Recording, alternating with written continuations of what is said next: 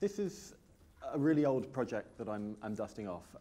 So David Lewis, I sadly never got to meet, but he had a big impact on my philosophical development, and I spent a lot of my doctoral work struggling to kind of make sense of some of the darker recesses of the Lewisian system, especially with respect to modality. So my PhD project was a version of modal realism that draws on physics. I'm not going to talk about that today. But when comparing that project that I was developing with Lewisian modal realism, which is kind of the obvious forerunner of it, I could understand most of what was going on in modal realism really clearly. Lewis is ordinarily extraordinarily clear. This discussion on the plurality of worlds of plenitude was a peculiar exception. And I've spent probably 15 years now struggling to work out what Lewis meant by plenitude and what recombination has to do with the criterion of plenitude. So I'm revisiting this stuff now with a bit of trepidation because it's been a while since I thought about this. So my mind may have changed. I might find my mind have changed by the end of this presentation. So what is plenitude? It's meant to be a part of the theory of modal realism. Modal realism being the view that modality is a matter of what goes on at the whole range of genuine possible worlds that are concrete, they exist, they're just like this one. So if you're giving a modal realist theory, you need to say at least a little bit about what the space of possible worlds is like. You can say that ours is one, and you say there are some more like this, but how many more? How much like this one? So which ones are there? And Lewis tells us on the plurality of worlds that he initially thought he could just make these stipulations 1 and 2 on the handout. That every way that a world could possibly be is a way that some world is. Every way that some part of a world could possibly be is a way that some part of some world is. He then recounts that Van Imwagen points out to him what should have been kind of obvious, that those are trivial consequences of the modal realist analysis of modality. Given what modal realists say modality is, those consequences just fall out straight away. And they would be true if there was exactly one world, this one, and that was the only possibility there was. That presumably isn't plenitudinous enough. So Lewis says we should let those conditions be trivially satisfied, that they fall out of the analysis. And now we need, he says, a new way to say what 1 and 2 seem to say, that there are possibilities enough and no gaps in logical space. So what does that mean? This talk is basically trying to work out what that means. So just a paraphrase of that is what I have here, diversity. Modal realism, like an adequate modal realist theory, should entail that the possible worlds there are manifest sufficient qualitative diversity. So still is designed to leave questions unanswered. In what respects do we need diversity? And what counts as sufficient diversity in those respects? And then the really peculiar, puzzling thing about this passage is that it kind of takes a sharp turn off sideways and goes into a discussion of recombination. Without really having told us what plenitude amounts to now, it doesn't amount to this trivial thing. Lewis says that he's going to address the question of plenitude using this principle of recombination. He doesn't give a formal statement of the principle of recombination, I guess deliberately, on the plurality of worlds, but there's a statement on the handout that I'm not going to read out. But he says that this principle of recombination is capable of expressing or capturing plenitude. So it's definitely got something to do with the condition of plenitude, and the kind of main clue that we have, I think, from the text on the plurality of worlds is that plenitude has to be the kind of condition that recombination is relevant to, that recombination goes at least some way towards meeting, because he clearly did think it went at least some way towards meeting it. So the simplest way to handle that would just be to say that the principle of plenitude is the requirement that recombination should be true in a modal realist theory. It just is the requirement of recombination. But Lewis denies that. He says that recombination is not by itself enough to get plenitude. And there's this passage from page 92 at the end of section 1 on the handout. He's saying that because there are alien possibilities in which there are properties instantiated that aren't instantiated at the actual world, we can't get the full plenitude of possibilities just by rearranging non-alien ones. So the principle of recombination falls short of capturing all the plenitude of possibilities. And there's various things to ask about why that is. But I'm going to take that to be motivation to go looking for some other criterion of plenitude.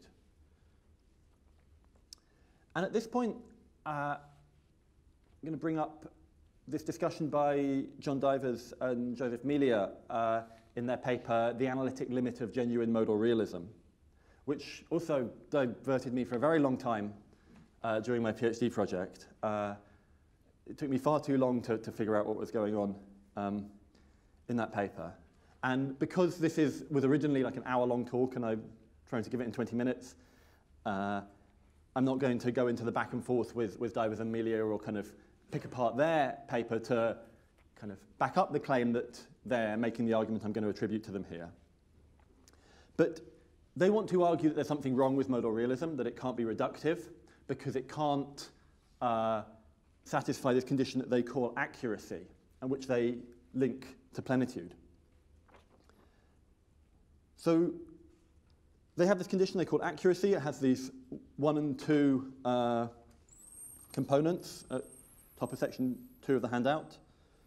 And they say that the ontological component, that is the kind of principles that specify the ontology of Lewisian modal realism, should generate a set of worlds that determine the truth values of the existential claims about worlds that figure in the modal realist analysis of modality. So there's going to be some claims about what worlds there are, and then what's possible is going to be explained in terms of what worlds there are. And the theory should generate, they say, a set of worlds that fixes the truth value of all those existential claims.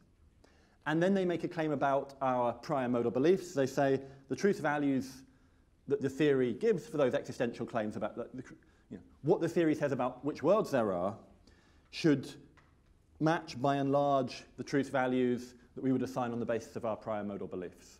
There's got to be a by and large match with our prior beliefs. And that sounds quite a Lewisian thing to say. But I'm going to argue that it's actually, especially the first part of that requirement, is not at all a Lewisian sort of requirement. So rather than taking it apart in detail, I'm just going to give you these two versions, which I think is the first principle, exhaustive plenitude, is the stronger one, conservative plenitude being the weaker one. So exhaustive plenitude says that modal realism has to kind of uniquely fix a set of worlds. Modal realism has to entail kind of for every candidate world whether there is that world or not. So it has to fix the exact extension of modal reality. That's what a modal realist theory should do, and a modal realist theory that doesn't tell us exactly what modal reality contains is a bad modal realist theory that can't be reductive.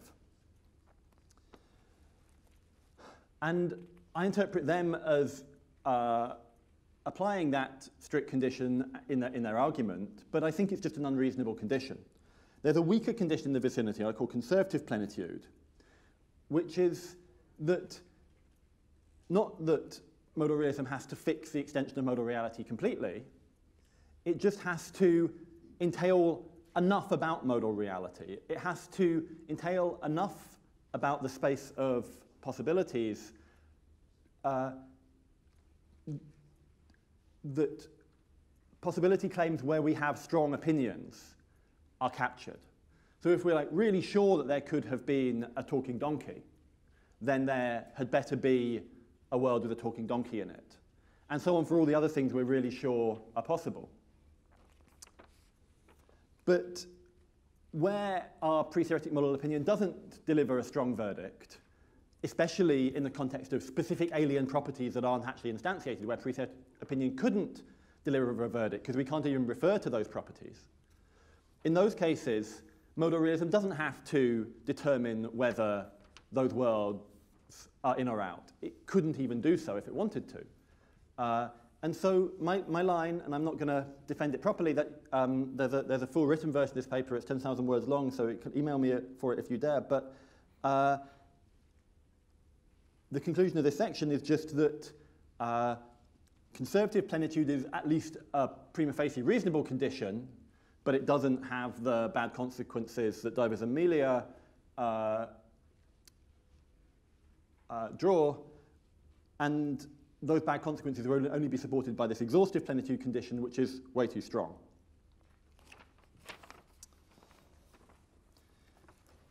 So we're on section 3 now, and I'm going to go over this very quickly because hopefully you will want to agree that exhaustive plenitude is much too strong a condition.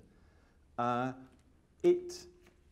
speaking, what's wrong with exhaustive plenitude is it mixes up the requirement for us to say what modality is, what it is to be possible, with the requirement that we say which things are possible. And you can say what it is to be possible without saying everything about which things are possible. And what it is to be reductive is to say what it is to be possible without presupposing any modal notions. You don't need, in order to be reductive, also to entail every possible detail about the extension of modal space.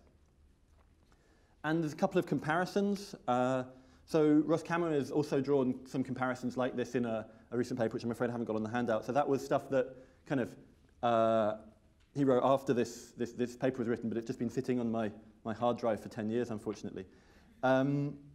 So in maths, we want to say kind of what it is for some mathematical entity to exist, what it is for some mathematical statement to be true. That's the kind of thing that mathematical Platonism and various forms of nominalism, they try to do. But those theories of the metaphysics of maths don't have to settle every mathematical question. That's the job for mathematicians, not philosophers of maths. Same for mind. If you're giving a philosophical theory of the mind, you need to say what it is for something to be a mental state, and what it is maybe for those mental states to be conscious or a perceptual state or something like that. You don't need to tell us which mental states there are. The kind of exploration of the variety of mental states in the world is a job for psychologists, not for philosophers of mind. And it's kind of peculiar why I think, in retrospect to me, it's peculiar why Divers and Melia found this sort of condition plausible in the first place. The requirement that modal realism should entail all, should kind of completely fix the extension of modal space, thereby entail all of the truth values of all modal statements. So set aside exhaustive plenitude, it's much too strong. Conservative plenitude says that where we have strong views about modal reality, modal realism should by and large vindicate those views. And that seems a kind of reasonable constraint. I think Lewis did think that was a reasonable constraint, but I don't think that's enough to capture plenitude by itself, or at least a bit more needs to be said. And I'm just appealing here to this passage from page 87 of Plurality, in section 4 of the handout. And he says you can get a principle of plenitude that says all of our modal beliefs need to be recovered. But that would be a bad principle. It's not the principle we're looking for. It indiscriminately endorses offhand opinion. I don't know why I cut it off there. It's a shame. So the thought is that if we want to get the right principle of plenitude that really captures the substantive theoretical requirement in the vicinity, we need to be more discriminating about which possibilities plenitude should include and less offhand about it. So we need to look somewhere for some guidance that isn't just pre-theoretic modal opinion. We need in some way to refine or to nuance pre-theoretic modal opinion to get an acceptable principle of plenitude. So in section 5, that's what I'm going to try to do. And what I'm going to use is the notion of a Lewisian law, the kind of thing that comes up in his account of laws of nature when he's giving what has become known as the best system of analysis associated with Lewis, also with Mill, Ramsey, and others. So a step back for a second, Lewis's methodology is naturalistic in the sense that it's naturalistic in the Quinean sense that it sees the project of inquiry of metaphysics and science as broadly continuous with one another. There isn't a very sharp division between a question that is you have a spectrum rather than a sharp divide between metaphysical questions and scientific questions. Broadly speaking, they're both investigating the way that the world is. Metaphysics is just investigating the more general ways, and science is investigating the more specific ways. And that fits with a lot of what he says in the Plurality of Worlds about the methodology. The inference of the best explanation, that is, the grand inference of the best explanation that is at the heart of the argument for modal realism, is meant to be the kind of methodology that scientists use. And so we're applying that general abductive methodology in metaphysics, and that's a good thing to do. But Lewis is a bit more specific about the methodology that scientists use when he's talking about laws of nature, because he wants his criteria for what makes a generalization into a law to track what scientists actually say about laws of nature. So his account of laws is, I've got it here as roughly those true universal generalizations about some individual world like ours, which collectively strike the best balance between simplicity and strength, and maybe probabilistic fit, but leave that aside. So here, these conditions of the best balance between simplicity and strength are meant to be, that's what scientists do when they're trying to come up with theories. They want to come up with theories which are simple, but also say a lot, and sometimes you might need to make trade-offs, but overall, you want to say true stuff as much as you can, as simply as possible. And then science is the art of making those trade-offs with respect to the empirical data. Or the scientific theory building is that art. And if that's meant to be standard scientific methodology, and the methodology of science and metaphysics is meant to be continuous, it seems to make sense that we can apply that methodology, looking for the best balance between strength and simplicity, to the whole of what we take to exist. I mean, why restrict ourselves to applying the methodology just to the actual world? Why not apply it to everything? So if we do apply it to everything, what do we get? Lewis thought that there were many worlds that differed in many ways, but one thing he thought he knew about them was that the principle of recombination held. And that looks at an ideal candidate for a Lewisian law, so-called law of the plurality, as I'm calling them. So if you apply the best system approach to the whole plurality of worlds, it looks like the principle of recombination is going to be such a good candidate to be included in the best system that it will be in any plausible best system. Maybe plus some other stuff about how many alien properties there are.